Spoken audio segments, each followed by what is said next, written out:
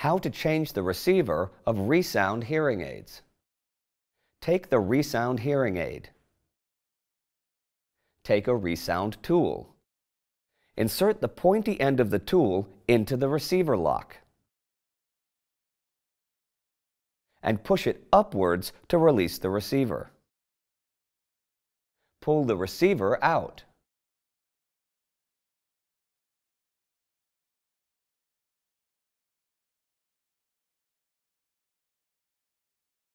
Take a Resound receiver and insert it into the Resound hearing aid.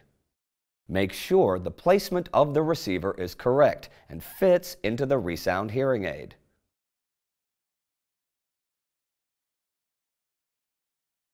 Push the receiver lock back into its place.